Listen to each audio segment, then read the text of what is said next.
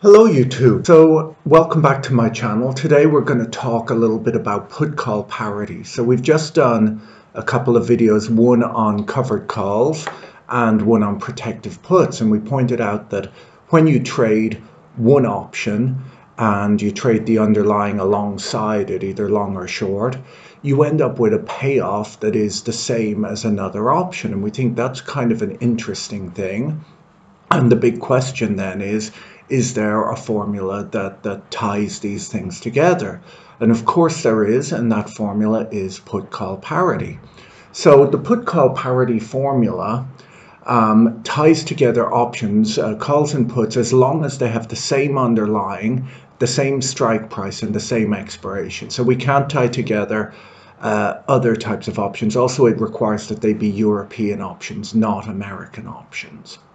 So from the very beginning, in fact, when options were first listed, there were actually just call options listed rather than calls and puts. And this is because it was well known, the concept of put call parity, and therefore you could get the payoff of a put or the payoff of a call by just trading a call option. So if you wanted the payoff of a put, you just had to combine a position in the underlying with that call option.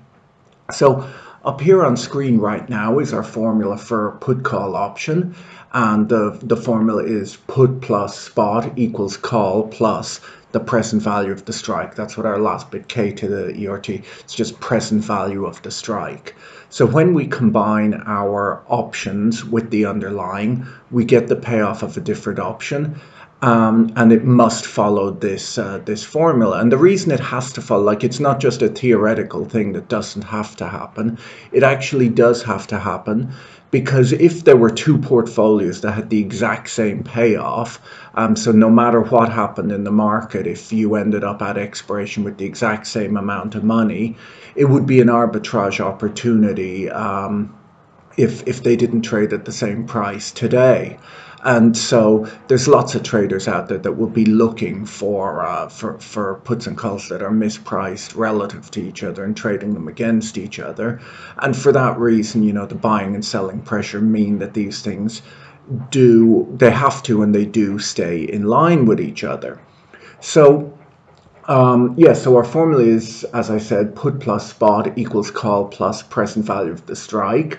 And obviously then we can just play around with that formula. We're able to, if we know some of the details but not all of them, so if we know the prices of the puts and calls, the strike price and the expiration, and of course the interest rate, we're able to back out the price of the underlying. Or if we know the price of one of the options, we can back out the price of the other option, and so on, or even the interest rate.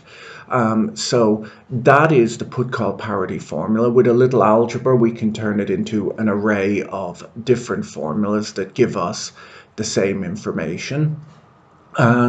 And that's really it, you know, that's put call parity. So let's just walk through a quick example of that. So we'll say if we have an underlying that's trading at 31, and then there's put and call options available with a strike of 30. So both the put option has a strike of 30 and the call does.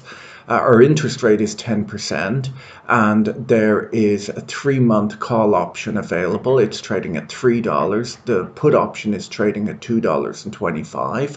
And we just ask ourselves, is there an arbitrage opportunity?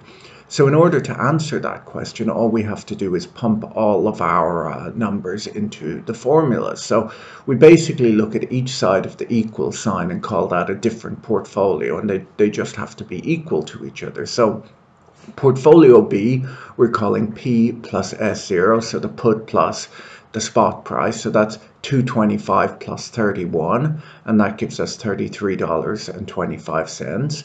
And then portfolio A is the call option plus the present value of the strike. So the call option is trading at $3.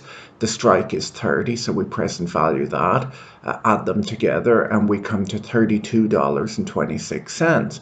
So as you can see, $33.25 is not the same as $32.26. So there is an arbitrage opportunity. So in order to take advantage of that arbitrage, you just buy the cheap one and sell the expensive one. So we're going to sell portfolio B, buy portfolio A, and we would make an arbitrage profit of 99 cents. Hopefully you found that useful.